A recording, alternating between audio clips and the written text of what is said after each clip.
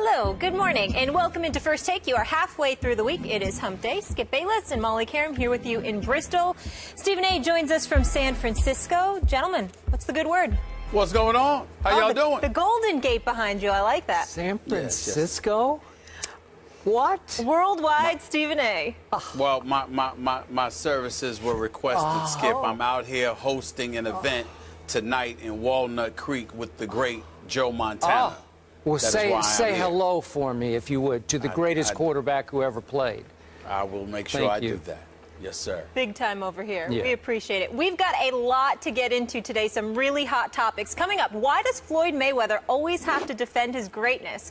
We'll share his latest comments and if they're necessary. Plus, by now, most of you have seen the high school football players who targeted a ref. But now we have new information, and there's a whole other angle of this. We want to get you guys up to speed and to react. But first, we kick things off with Brandon Marshall, who on Showtime's Inside the NFL last night, and the topic of conversation was Deflategate in the battle between Tom Brady and the NFL.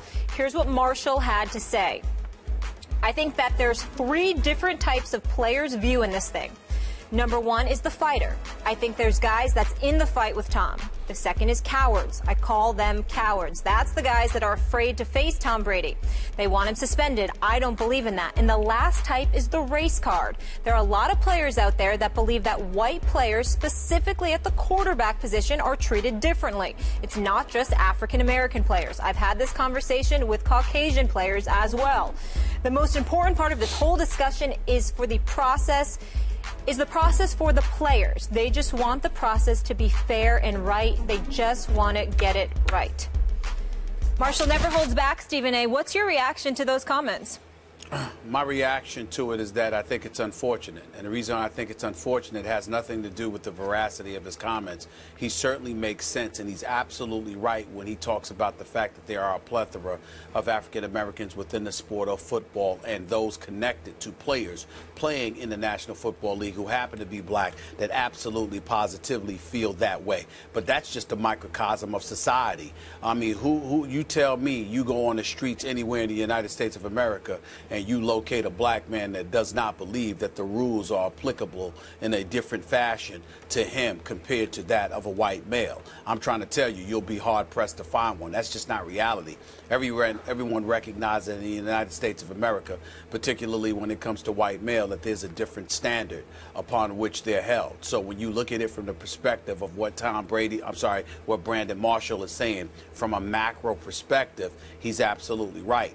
But Skip Bayless, the reason why I would label it unfortunate is because at the end of the day, if you're working there for Showtime, if you are a football player within the National Football League and you happen to be black and you use the Tom Brady analogy to bring up racial disparity, it simply doesn't hold water. And these are the kind of things that hurt us in terms of addressing the issue of inequitable treatment because it simply makes no sense and it doesn't hold water.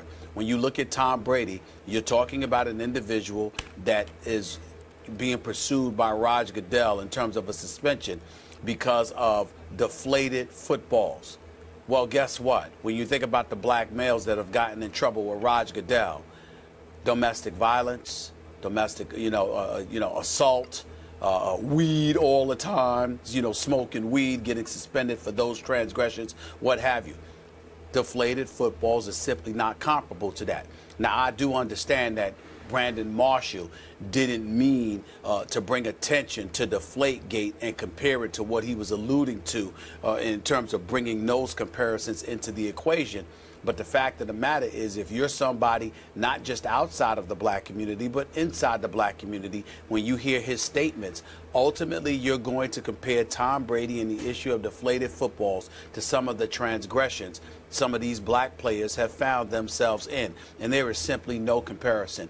Deflated footballs or not, Tom Brady has been a model citizen. He has been an ambassador for the National Football League. His integrity, the way that he lives his life in terms of his quality of life, how he conducts himself as a law-abiding citizen, he doesn't even belong in the same sentence as the Ray Rices of the world, the Greg Hardys of the world, and others. He simply has no place being drawn, having his name thrown in there.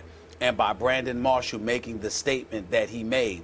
Although from a societal perspective, there isn't a black person worth their salt that can even remotely deny the veracity of his comments, this was a bad example to use it from.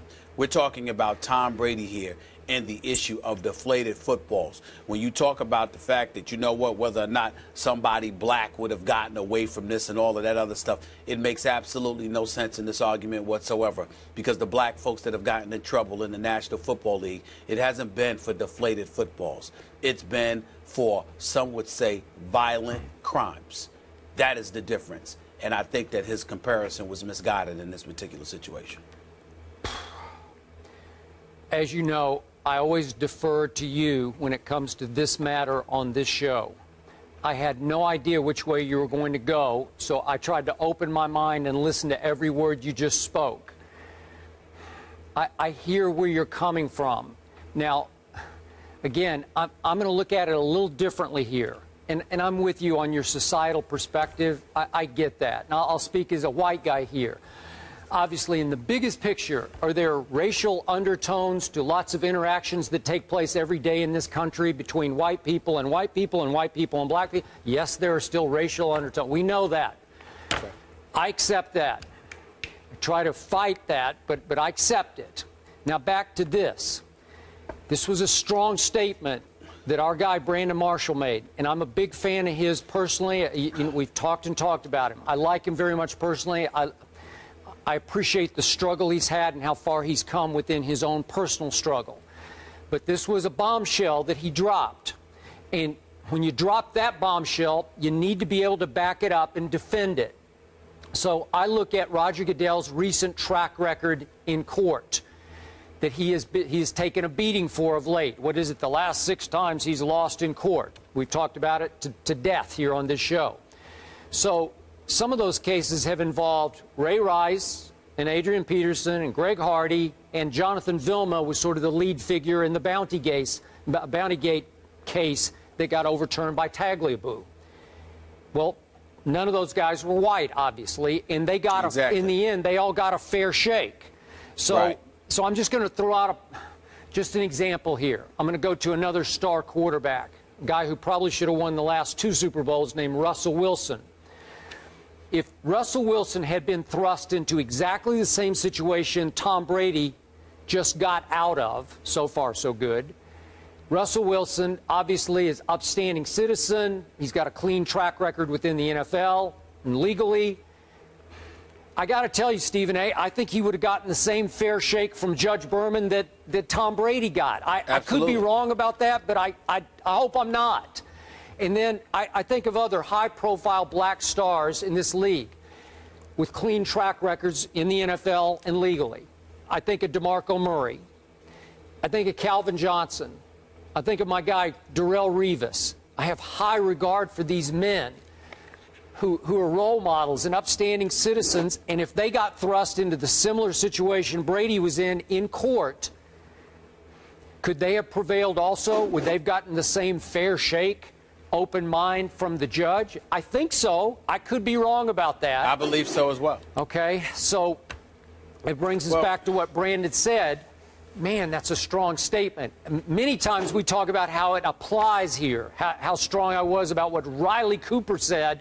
He should have been cut the next day for what he... That's a whole different situation than the one that's operating here. Well, allow me to interject. Okay. First of all, if I wasn't clear, I apologize, because I agree with every single word that you just said. We have no disagreement. As a matter of fact, that's the point that I ultimately was trying to elocute. The fact is that Roger Goodell has gone after white players. He's gone after black players. When he suspended Sean Payton for the year as the head coach for the New Orleans Saints, last time I checked, he wasn't black. When he suspended Greg Williams indefinitely, the defensive coordinator in Bountygate, last time I checked, he was not black. When you see them sitting there going after the New England Patriots, Robert Kraft, his friend, Bill Belichick, the confiscation of a 1st and 4th round pick, those are not black individuals that represent the face of the New England Patriots franchise, and certainly has he been in tireless pursuit of Tom Brady. Tom Brady doesn't happen to be black as well.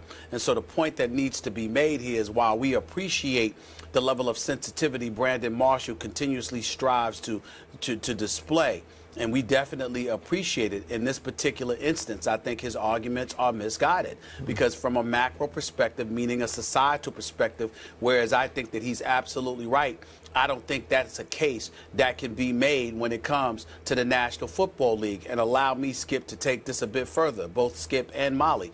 What I'm deeply appreciative of when it comes to the National Football League is that Roger Goodell goes after everybody equally, it appears.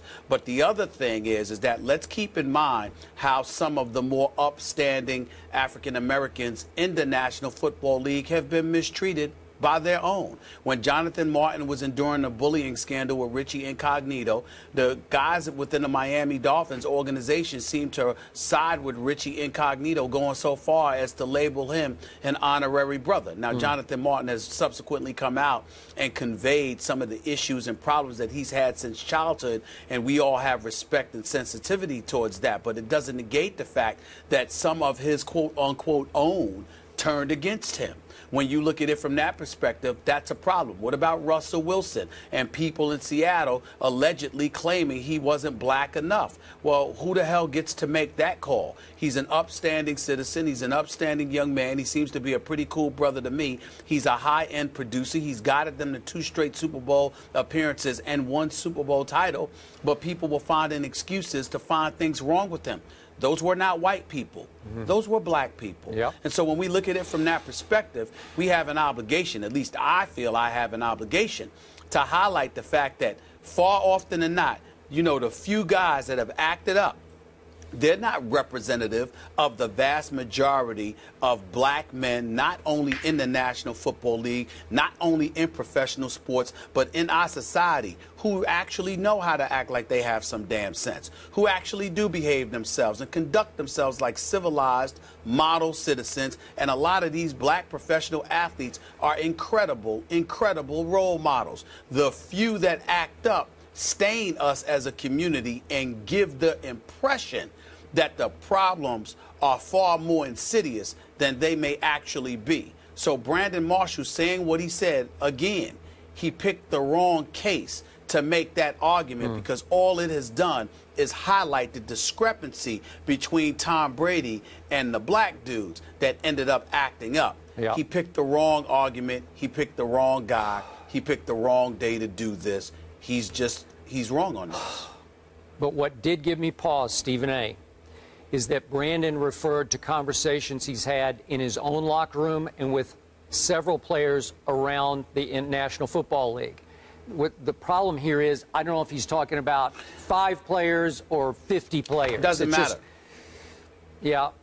The reason allow me to enlighten you on this point, Skip. It doesn't matter, because what he's speaking about, there are a lot of instances, for example, where guys won't sit around and get intimately, you know, in depth rather, into a conversation like that. They'll say, yeah, this is just another example, or they'll complain or lament the state of affairs because they know what exists from a macro perspective. But if they're dissecting incident by incident, case by case, they certainly couldn't make that argument in this instance, which is why it was a bad choice for Brandon Marshall to make in terms of picking this particular instance. The only point I will give Brandon, if he wants to go bigger picture to quarterbacks, just in general, regardless of race, get preferential treatment in the National Football League? Well, absolutely they do, because this game, in the end, it belongs to those quarterbacks. It is nothing without those star quarterbacks. So if you want to go there, I'm fine to go there. Gotcha. Yeah, and I don't think that one's going to change. So to surmise, we both here, both of you guys understand his comments, appreciate his comments, but not 100% on board with this particular argument. Not even close. Moving on. Floyd Mayweather